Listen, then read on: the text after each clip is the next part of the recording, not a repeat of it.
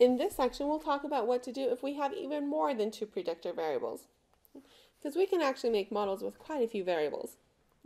So if we had up to k predictors, then our model would be y equals beta 0 plus beta 1 x1 plus beta 2 x2 plus all the way up to our last slope times our last x variable plus our error term. And if you get to this situation, then how would you interpret your slope? So if we have something like this, we'll say our slope beta 1 is how much y will change if we increase x1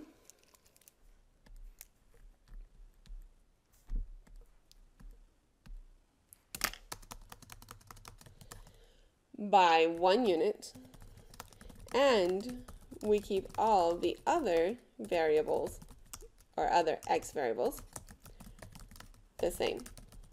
So our slope is always how much will y change if we increase this one specific variable by 1 unit and everything else stays the same.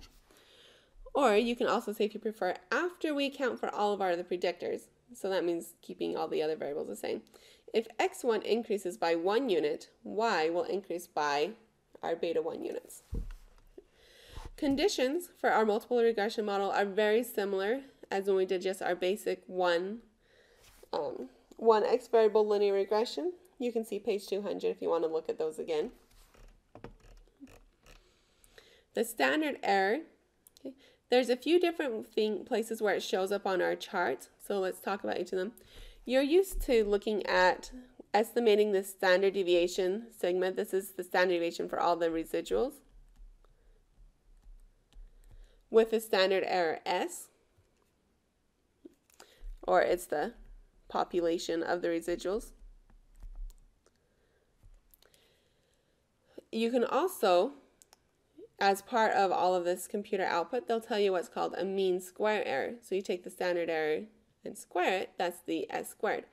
So you'll see places where it'll look like MSE or mean squared error. That's what they're talking about. And the mean square error is estimating the variance of our population of residuals. Okay.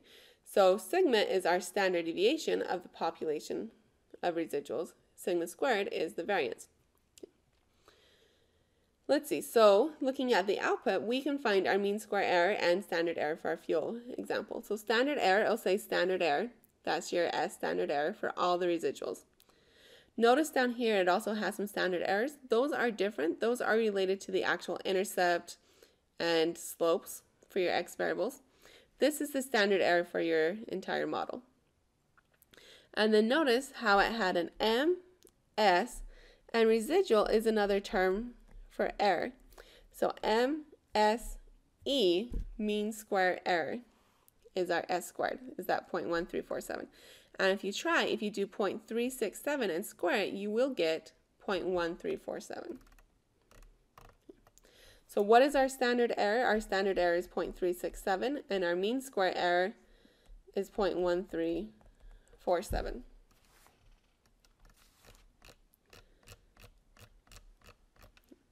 Then there's something called R squared and adjusted R squared. So we always have variation in our data. You can think of it as total variation equals explained variation, okay, what you can explain with your line,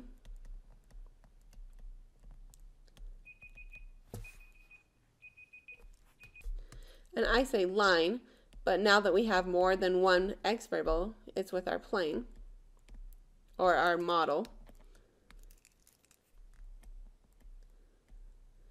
And then the unexplained variation basically is what we can't account for yet, or just like kind of that natural variation from person to person.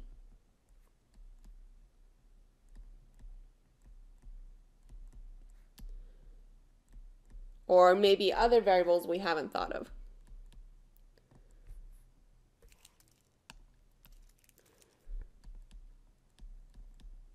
Or other variables we haven't thought of.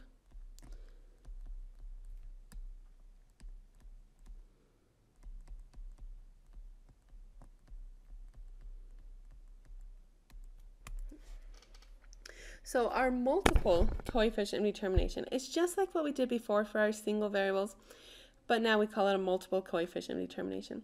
R squared is equal to our explained variation over our total variation. So R squared is our proportion of variation in the y values explained by our model. We want R squared to be close to 1. Higher R squared values means our model fits the data better. And we call it the multiple coefficient determination because we have multiple explanatory variables. So let's use our output to find R squared for our fuel example and interpret it. Well, pretty easy. We just say R squared equals 0.974. The interpreting part is where you come in. So remember, it's the percentage of variation in the y values we can explain with our model.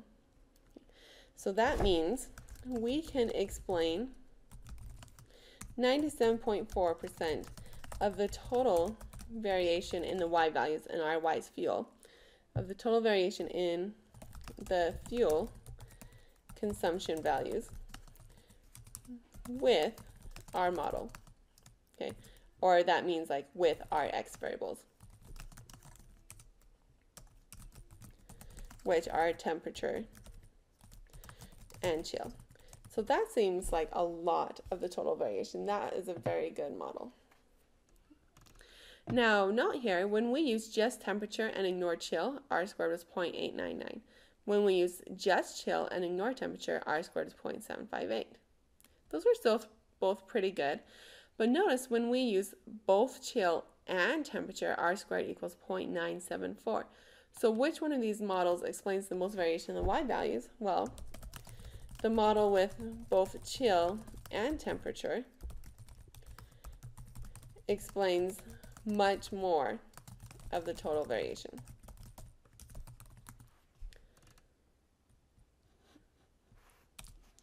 Now, the model with the highest R squared value will make the most accurate predictions. So if you have a choice of different models, one way to choose is to pick the model with the highest R squared value. Now we have what's called adjusted R squared. So some statisticians like to use the adjusted multiple coefficient of determination. So it's adjusted R squared. The reason for this is it kind of helps you avoid overestimating the importance of your x variables. So what it does is it accounts for how many x variables you have. Okay? Because sometimes adding another x variable might add a little bit of predictive power, but it's just not worth the effort of having an extra x variable for the benefit you actually get from it. Okay, so it's just some way of accounting for the trouble of having another x variable versus like how much good it's really going to give you. But adjusted R squared is always slightly smaller than R squared. There isn't a good interpretation of it. Just know that higher adjusted R squared values are better. And we would pick the model with the highest adjusted R squared value. So to find the adjusted R squared value, we just look at our output. Okay. So adjusted R squared, notice it's slightly lower than our R squared, not by much though. So it was 0.967.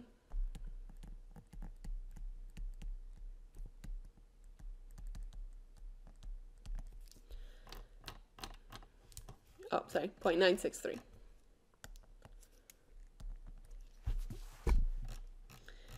Now we have something called the overall F test. So if you have K predictors and you want to know if your model will be useful, you need to test to see if the slopes are 0. So your hypothesis, your null hypothesis would be that all of the predictors are 0. The alternative is at least one of the slopes is not 0. So the null means that none of your predictors will have a significant relationship with your response variable y. The alternative means at least one of the predictor variables has a significant relationship with your response variable. The F test statistic, so F and we put model here. Model's from a previous class, you probably don't even really need it. So just F equals our explained variation divided by K. Remember, K is your number of variables, over the unexplained variation divided by your sample size minus K plus 1. So K is your number of variables, N is your sample size. So K is number of X variables, and N is the sample size. Now that's not too important to you, but what is important is you realize it's some way of measuring how much variation you can explain in your model versus how much unexplained variation there is. This test is designed so we only care about the right tail because we want our explained variation to be high compared to our unexplained variation. And if the explained variation is high, that gives us big numbers. And we'll just use the p-value from the output. You might notice that we're talking about explained variation over unexplained variation. That might seem similar to ANOVA. Remember, we did ANOVA to compare population means. And in fact, the table on our computer output will say ANOVA. The reason why is ANOVA stands for Analysis of Variance. And there are many different forms of ANOVA that can be used for many different things. It's just some way to analyze the variance.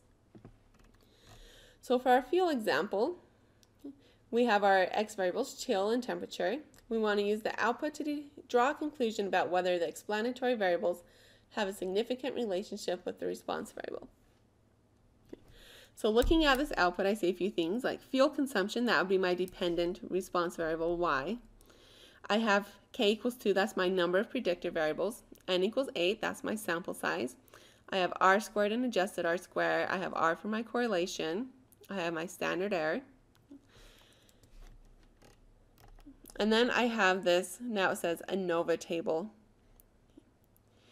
You can see here I have degrees of freedom, 2 and 5. That's my numerator and denominator degrees of freedom for my f-test statistic.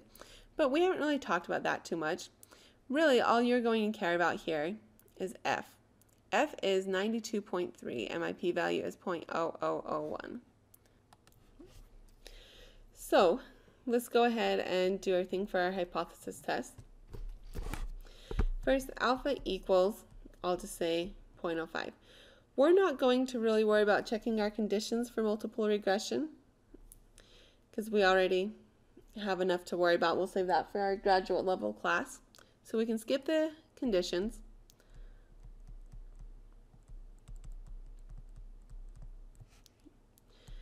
For your null hypothesis, it would be that all the slopes are 0.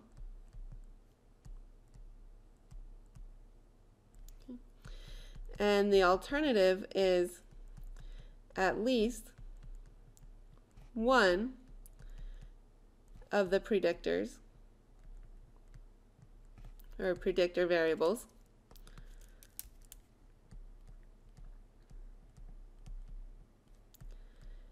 has a linear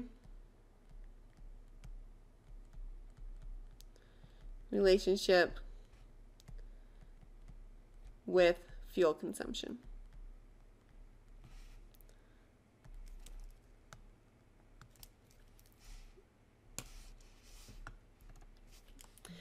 Now next is my test statistic,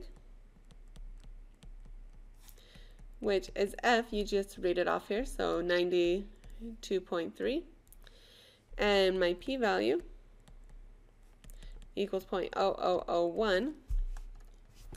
Well, that is a small p-value, and I will reject my null.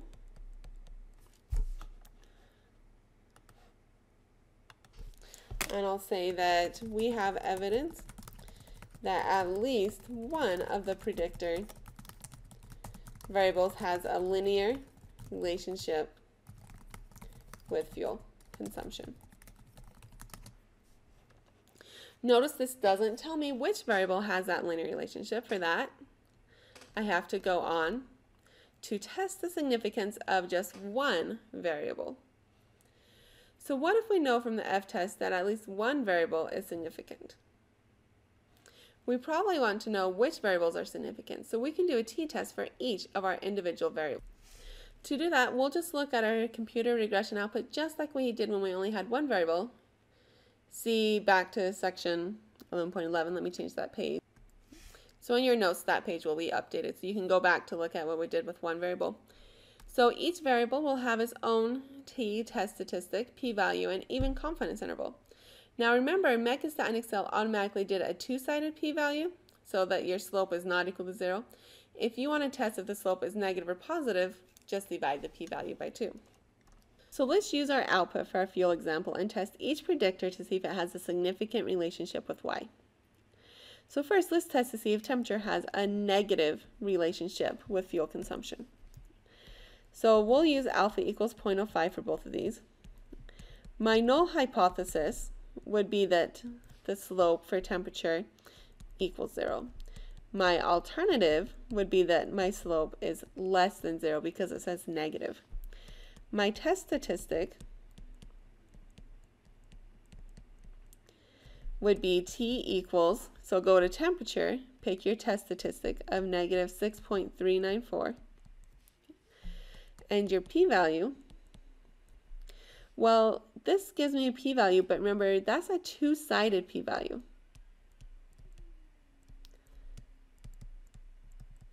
For our case, this is a left then, so we only want just the left tail. So what we'll do is we'll divide it by 2. So we'll do 0.0014 divided by 2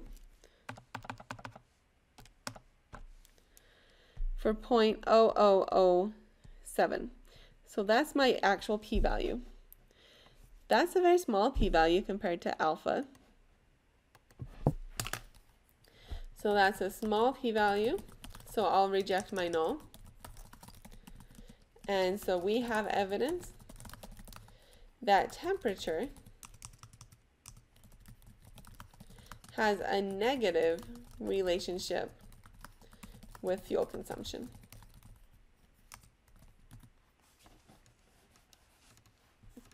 Now we're going to do the exact same thing with chill. So once again, we'll do alpha equals 0.05. My null will be that my slope for chill equals 0. My alternative, well, notice this wants me to do positive, so we'll do that slope is greater than 0. For my test statistic,